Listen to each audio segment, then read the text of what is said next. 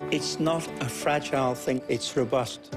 Kids can play with it. A more personalised screen be used almost anywhere. Kitchen, second room, the den, office room, bedroom, bathroom, wherever. And you can't quite ignore it. It's interesting because everything changes actually very rapidly. The language, the dress codes and the way of speaking, the way the roads look, they get reversed and everything's changing all the time. In many cases, you have to look at it more than once, get used to it, to start trying to live with it, which is, I think, a positive thing. It has to be quite flexible today. There are all different types of activity going on, and therefore the screen is not necessarily showing the same kind of image. Instant on demand, that I want, this I want. Snapping your fingers, it's information and it's small bits of film, small cuts of all sorts of media. Go to another room, I want the same thing, or I want something else.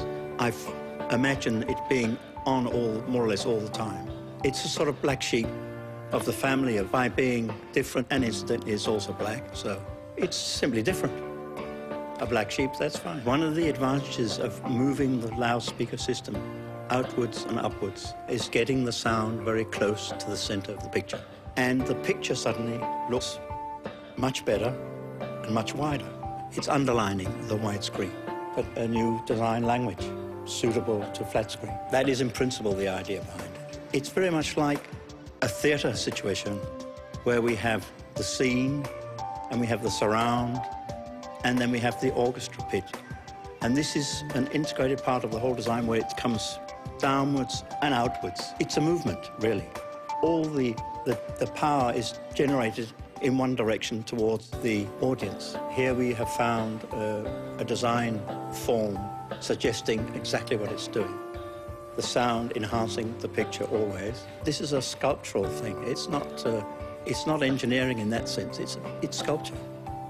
And therefore, the feeling is this feels right. It makes all the other heavy stuff seem less important. It's Bang & Olufsen, you know. So I rather like it, actually. It's an understated and streetwise guy, yeah, with an accent too.